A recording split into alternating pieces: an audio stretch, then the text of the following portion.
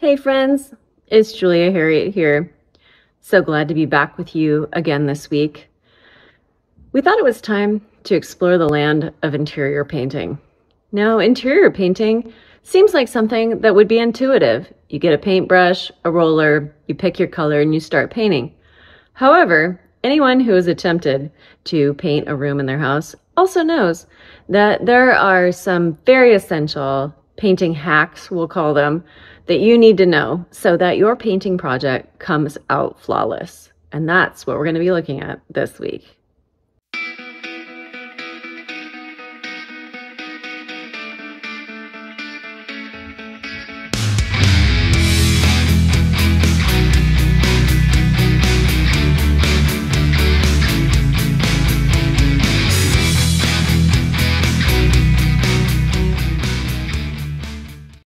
So my favorite tool is this. It's called the church key, I believe, and it's for opening paint cans, but this end opens beer.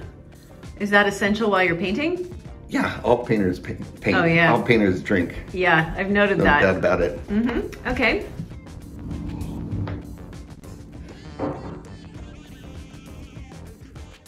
Okay, we're gonna paint some freaking walls today. Hey Donald, Hey, Julia. how's it going? Pretty good. Oh. Pretty good for being at work. What's going on today here? What are we doing today? We got some touch-up painting to do here. At the end, dash on in. Yeah. And I'm gonna show you how to cut in corners so you don't have to put the blue tape on. Oh yeah, not It that takes blue so tape. long. It does. Great. Looking forward to it. Good. Hello. Is this Craig? My name's Job, spelled like Job Ross. I'm Bob Ross's little brother. Whereas Bob went to fame and fortune painting landscapes, I paint houses. All right, and we're here to show you just how to cut in a line. Okay, Thanks, Job. Job. Yeah, thank you. So some people spend a lot of time with blue tape, like taping in the corners so they don't get one color on the other wall. But if you know how to cut in paint, and you don't have to do that, and you save a lot of time. How come you're drinking wine? Well, that'll come up here. Okay, great. I try to quit drinking at night, so in the morning, I've got a little bit of shake, and the shakes are real important for getting a nice clean cut. Wow. In the afternoon, I can't cut, I just roll. Right, you don't paint. Oh, you just roll. So here's my brush, I like about 2-inch brush. This one is like, not stiff, it's half stiff. Perfect. It's a halfie. It's a halfie.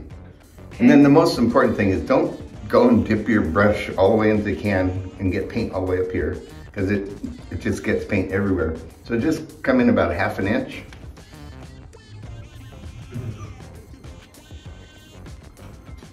Ooh, nice technique. Technique. You can see this needs to get painted here. So what I do, and I can only do this in the morning, like I said, when I'm shaking. Come in here. See how nice that cuts in when you're shaking? Now, why is this shaking so helpful, do you think, Donald? It just makes the paint flow. Ah, good flow goes a long ways. It does.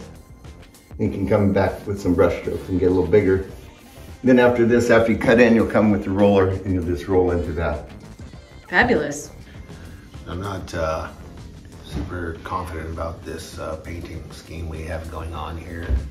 The DTs are not the best thing for painting, but evidently it works. Do you normally hire drunks to be part of your crew? Well, it's hard to find a painter who's not a drunk.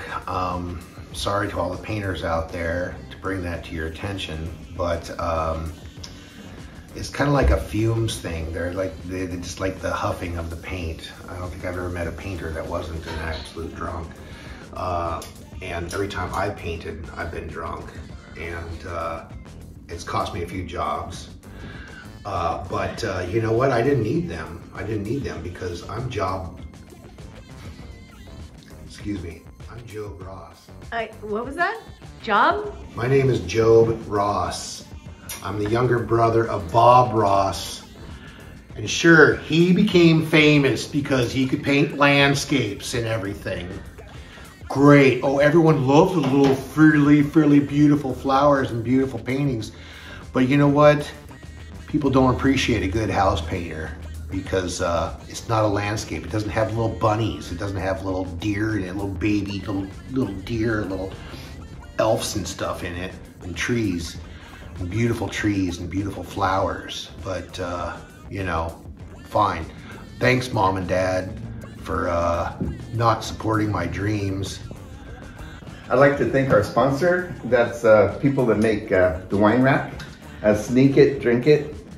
It's just hard to get the wine in there. It's easy to get out, but it's hard to get the wine in. We need some better funnels. I think if we're looking for a sponsor, you're not supposed to talk about the deficits of a product. You're supposed to really highlight the positives. It's really good. We're buddies. We're like painting buddies. You're like the best boss I've ever had. This is like the brother I never had. How long have you guys been painting together? Oh, God, 17? Ooh, 18 years. Yeah? Bob tried to hire me to help him paint. He wanted me to do the backgrounds, and then he comes in and does a little happy shit. I'm gonna go paint houses with Craig. We ain't got time for that happy painting shit. No, we gotta paint, we gotta get this done, all right? Yeah. People don't want happy clouds and stuff. What do people want? They want you to get the heck out of their house and be done with the whole project. And clean up. And clean up. Yeah. Make sure that you don't spill paint on the floor. No handprints. No handprint. Sorry, a couple times I left some handprints. I don't know, I don't wash very often. Do you try to work with an extinguisher in case something happens? Is that Pam? Pam spray? Oh, that's Pam spray. Pam spray. That'd be horrible on an oven fire. Oh, no. Okay. Is this Coffee Talk with Job? Welcome to Coffee Talk with Job, okay? We're gonna talk about trim. What I like to do is when I purchase my trim, I like to put it out in the garage on sawhorses, and I like to get a first coat of paint on it. Everything, just paint all the trim. Whether it's just primer, if you can do a double coat, primer, and a finish coat, that's great. So then when you install it, you cut it, then there's just touch up, and it makes it a lot easier. And this is something that many times I've overlooked. Painting your trim first, whether it's exterior trim, whether it's interior trim, just take it and give it a good coat first, paint it all, then the touch-up is so much easier. Don't install raw trim and then come back and paint it. Nah, don't do that. Just do that. Paint it first. Did Bob teach you that? Bob didn't teach me squat, okay? He was just all about happy trim and happy colors. What about happy mistakes? Maybe that would help you in your life, Joe. We have had many happy mistakes. Unfortunately, the client doesn't seem to be as happy when we've had those happy mistakes, but it's always a good laugh for us. But happy mistakes are part of the learning process, okay? And you can't learn unless you make a few mistakes, all right? Come on, don't be afraid to make a mistake and own it, okay? It's the best thing. Don't pretend it didn't happen. There you go. Thanks, Job. But I got tits to play with now. Oh. Awesome. So, do you want to let the people know that are watching this about how much you like Wine Rack? I really like it. I think there's one part that's missing. I can't figure out how to fill this up. Wow. Then somehow it goes underneath, and then you suck on this end. Doubles as a colostomy bag.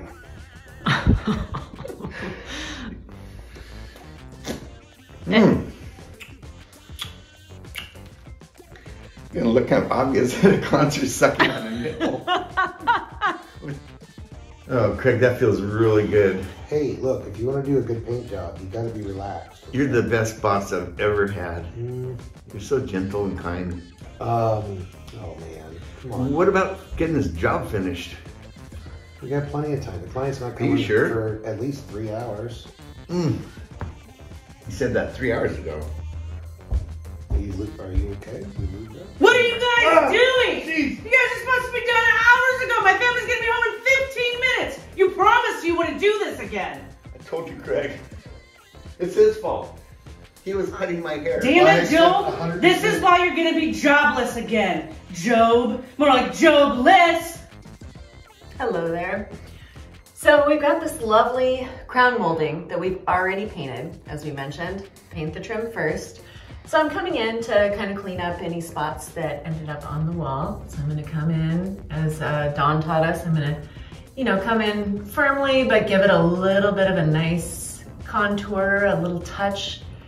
And then one of the tricks that's great, because you really want it to transition well into the wall itself once you roll the wall out, is you just do something called feathering, which is where you just take it and gently bring it down to incorporate it further down, so you don't have that odd line that sometimes happens. And it also really helps when you are rolling to have a little bit fatter of an area of transition, because then you don't have any spots.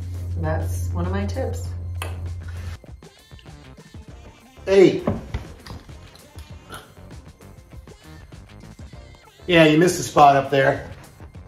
Yeah, to the right. All right. Okay, perfect, wait.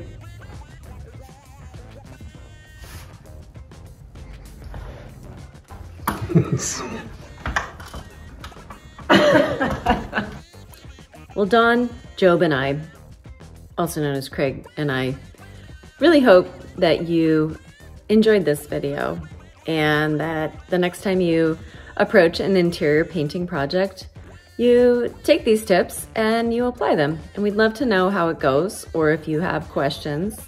So please subscribe, like our videos, send us a message, send us ideas. We love your feedback. We really appreciate it, and it helps us to grow our content for you, because really that's what drives us, is what do you want to learn?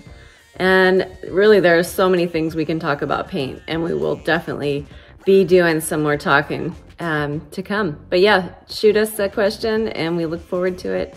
Be well, take care, and have fun.